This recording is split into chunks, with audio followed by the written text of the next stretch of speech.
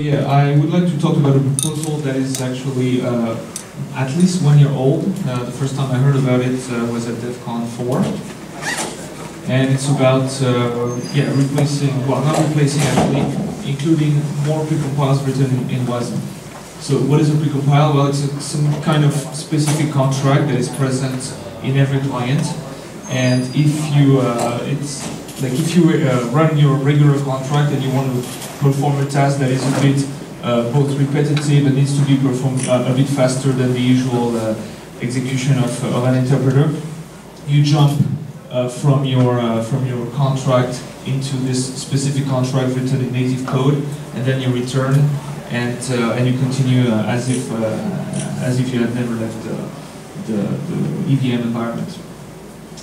So there are four main goals about this proposal. Three of them are Eth 1 related. The last one is Eth 2 related. The first one of them is to speed up feature adoption. So when people want to add more features, it's the problem of every open source project, probably even other than open source project. Everybody wants to offload maintenance of their code to the open source community. It happens in the Linux kernel. It happens everywhere.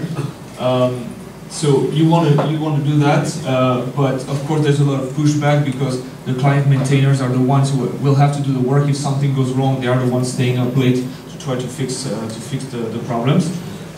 So there's some kind of pushback, and that's pretty healthy actually.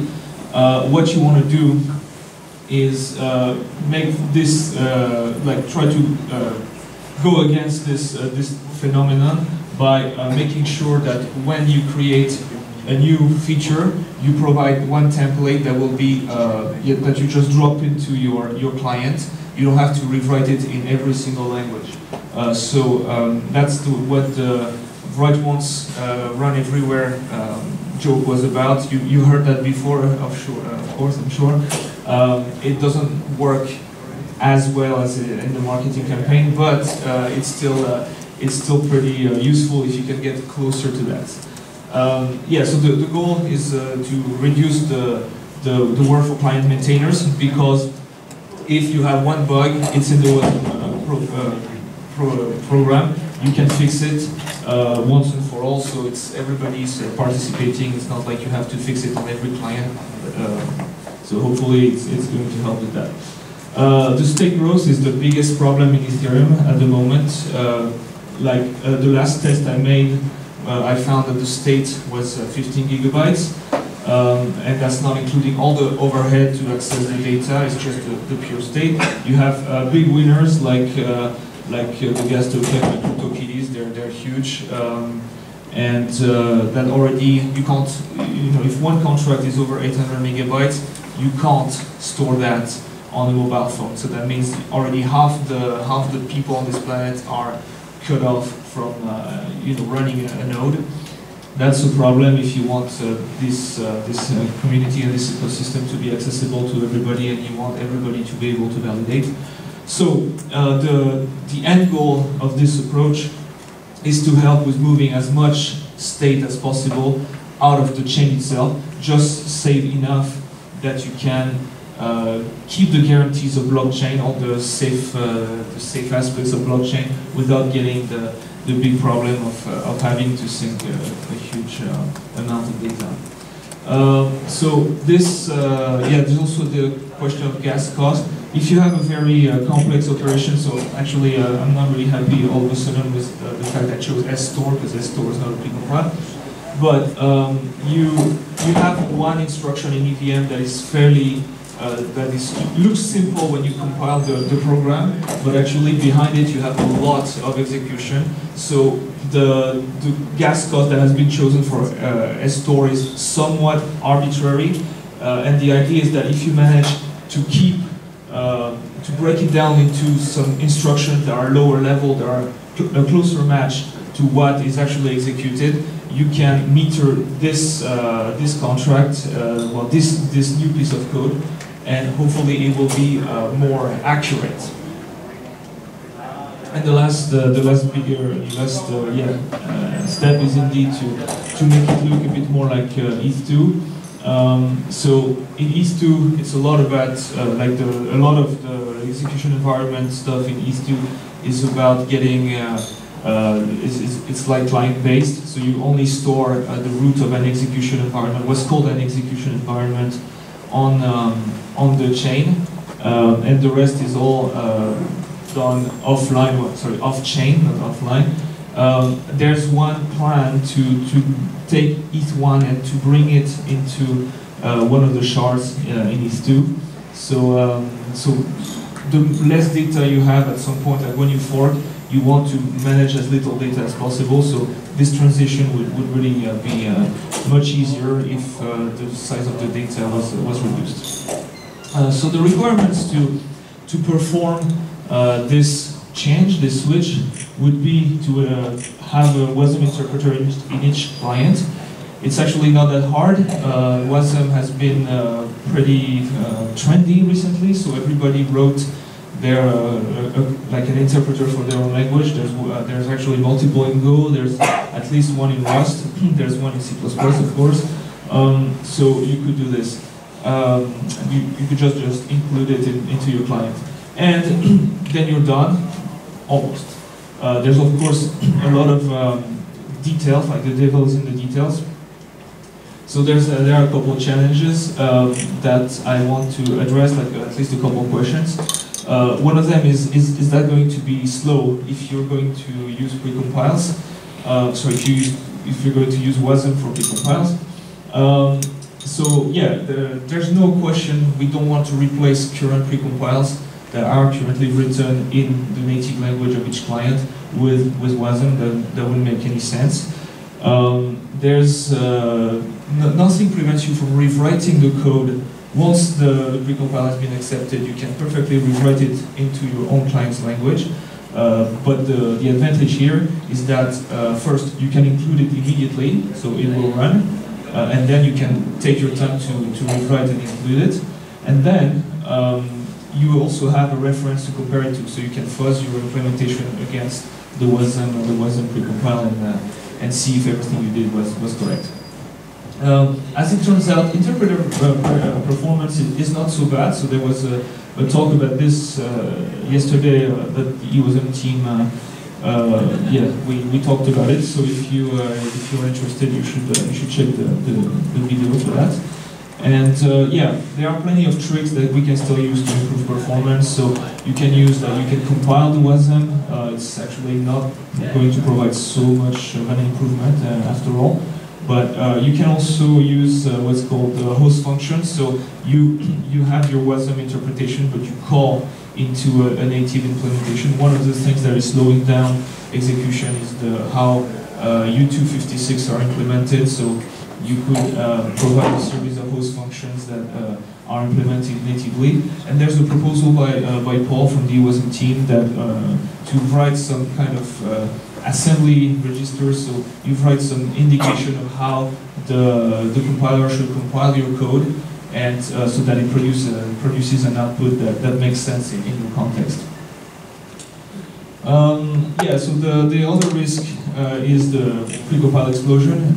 Like I was saying at the beginning, you have a lot of people that just want to offload their code to the community, to have the community maintained. It happens everywhere. It happens in the Linux kernel, and yeah, thankfully there's a lot of healthy pushback from the client maintainers because we don't want to.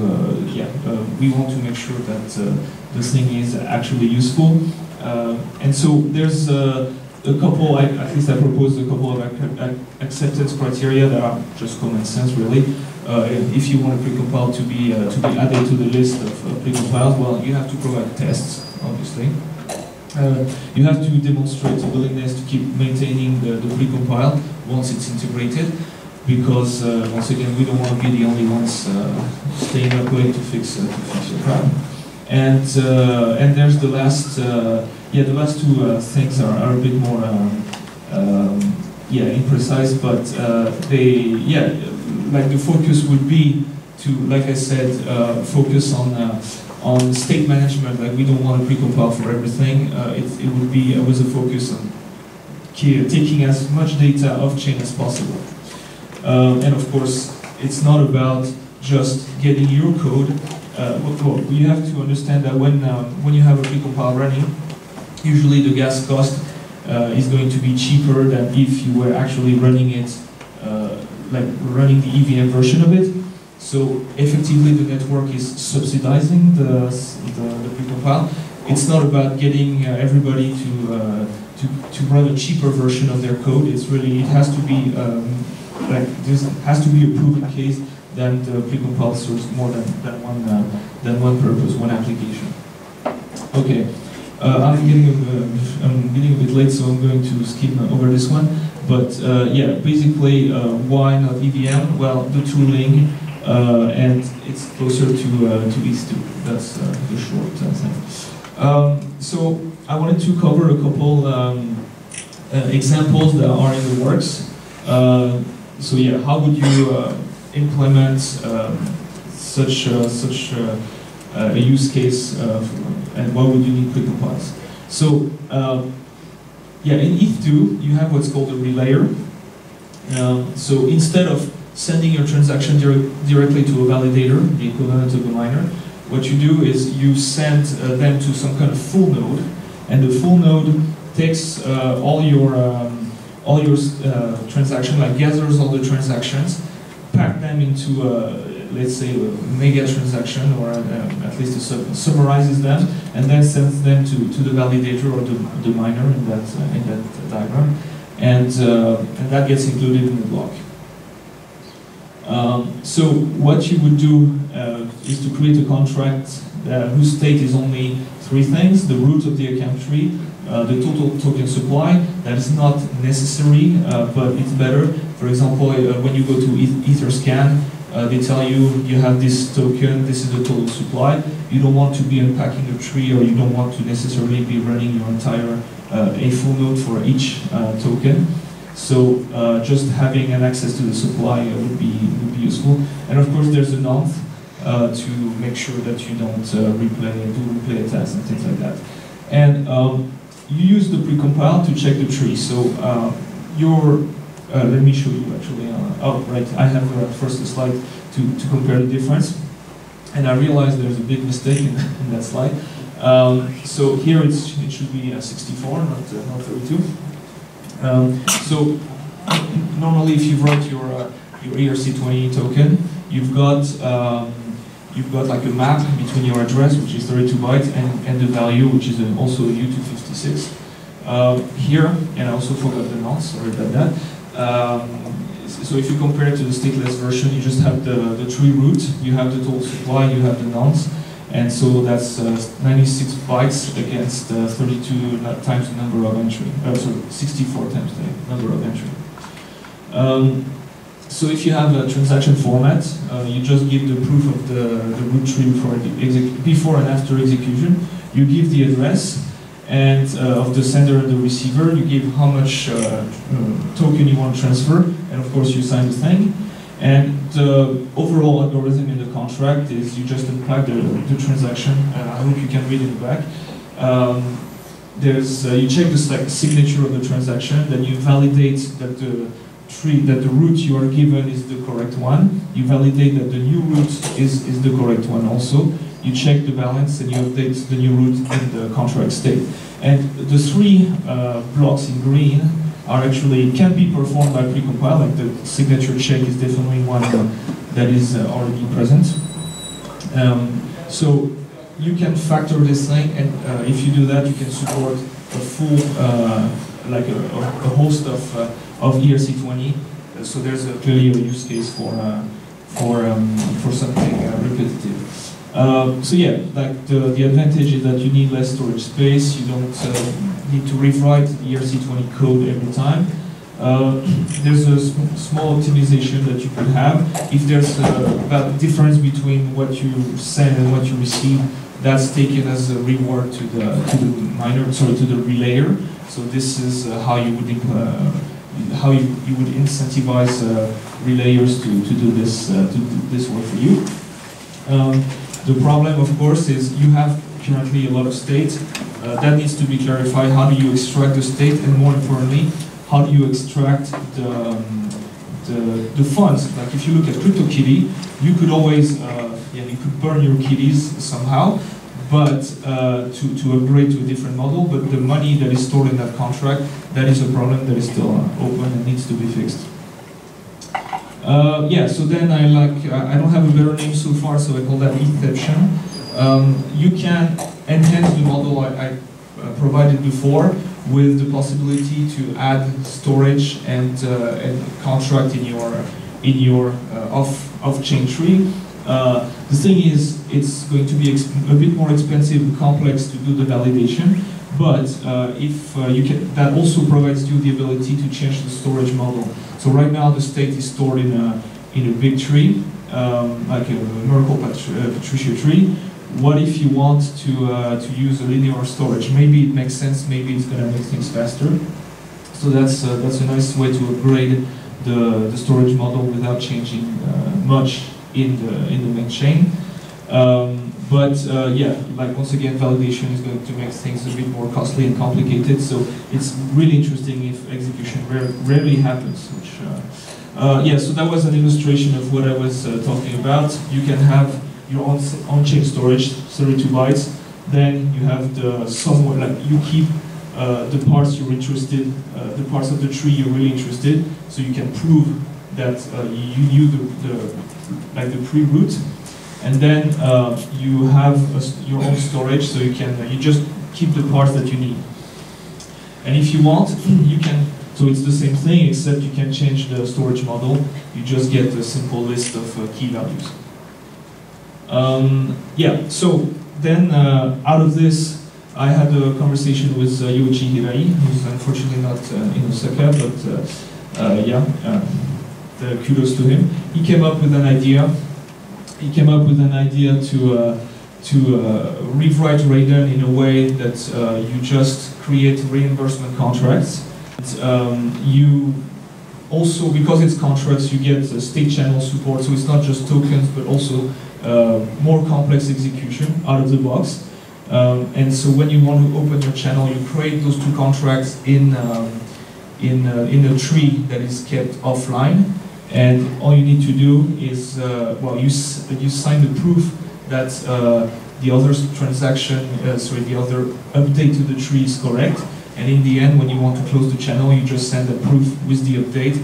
The execution happens only once, and so you basically have Raiden without actually using too much storage. So I'm going to finish on this. The mandatory testnet announce, of course, I would like to try to run a testnet before the end of the year with an initial list of precompiles. By the end of to start of next year, I would like to have a fully specified ERC20, stateless version of ERC20. And hopefully by March next year, there will be some proper discussions about this on the all core dev calls. That would be nice. So that was pretty much it in a nutshell. Please, if you're interested in that topic, if you're interested to help, if you want to discuss, if you just want to drink a beer as well, contact me. I'm available here. This is my GitHub/GitLab handle. And thank you for your time.